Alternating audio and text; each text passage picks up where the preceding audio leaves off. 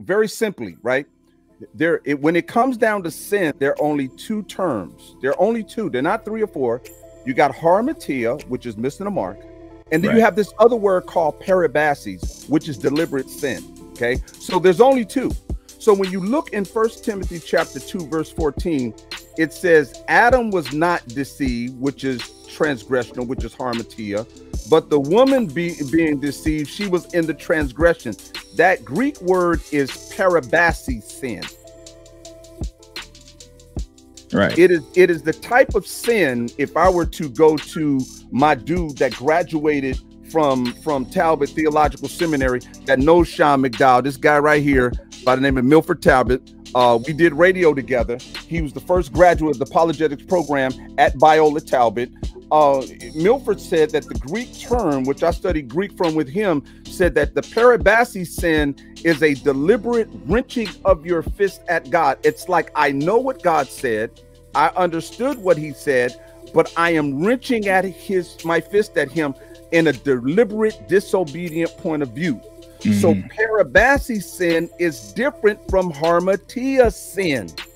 Totally different. You have to understand the reason why. And the reason why is Paul is saying, we saved, we're born again, we're this, but let me address with you in the period of Genesis innocence, when Adam and Eve didn't know anything. They didn't have social media. They couldn't have gone to YouTube. It wasn't nobody but them. They had no a priori knowledge of information. It was just them. And in that singleness of them, Eve within her heart pulled out parabasis sin.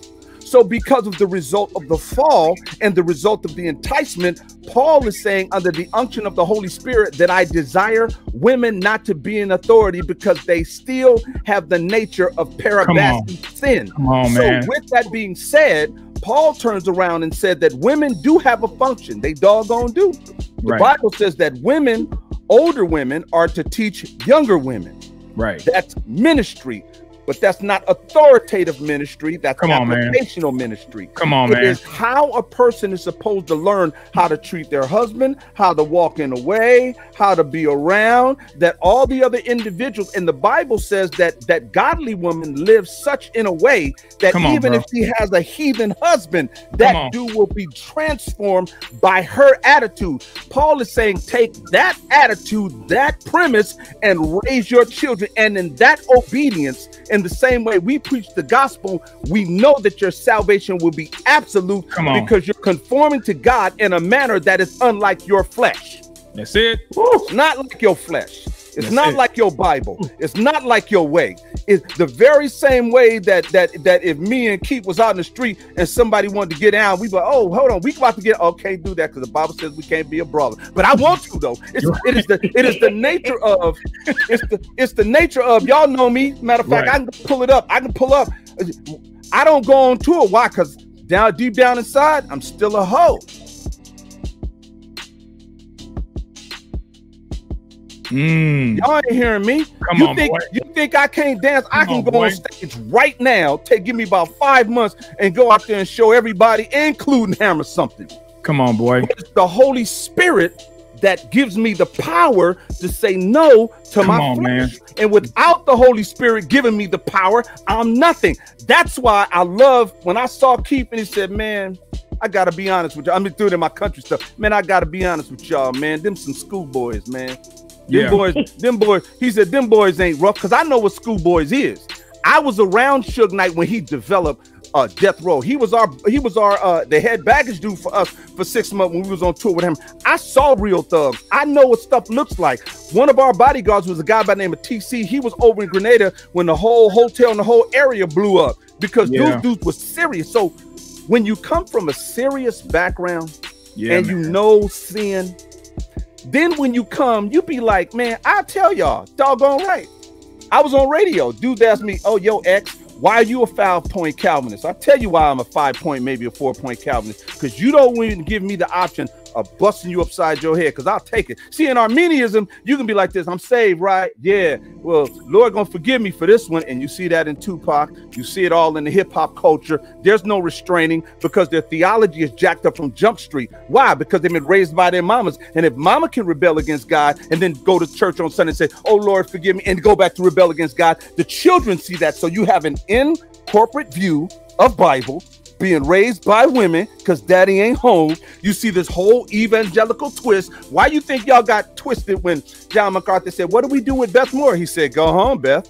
That's what he said. That's where you need to be, Beth. Why? Because it's inappropriate. Beth, if you can't submit to biblical leadership, how you gonna teach your daughters and your granddaughters to submit to biblical leadership? You out of order. And guess what? People got tense. People got mad. Guess what? If you mad at me right now, if you mad at me, that's because you may have some parabasi sin in you. And that's why we're doing this video. Because we gotta let individuals know that Ruslan, I love that dude.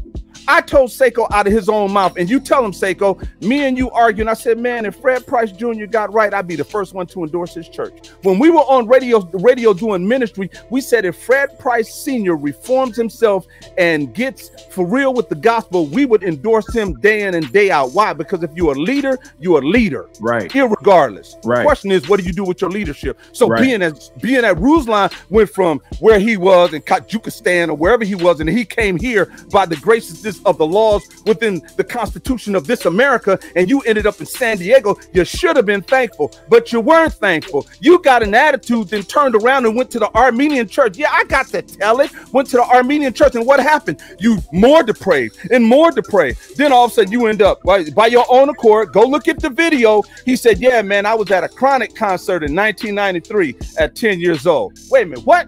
What white boy gonna be at a Chronic concert in 1993 hearing gin and juice at 10 years old?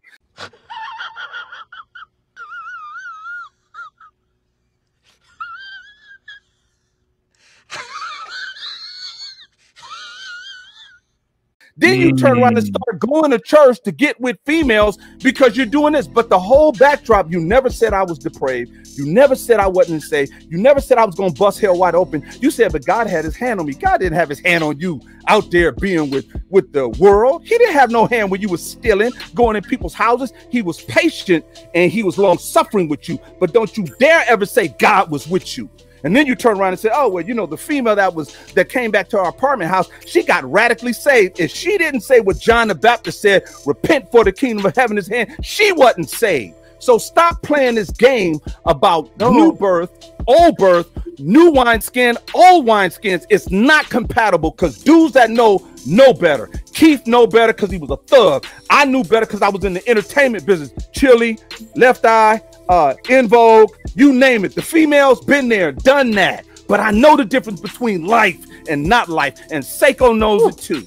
So it's time to stop all this nonsense and get serious, because if you know what's going on and you see what's going on, you know we're about to end the 69th week and we about to go into the 70th week. But y'all so dumb and crazy. Y'all can't see it for your eyes closed. You know what? God is with Trump. God was never with Trump. Well, God is with Biden. God ain't with Biden either.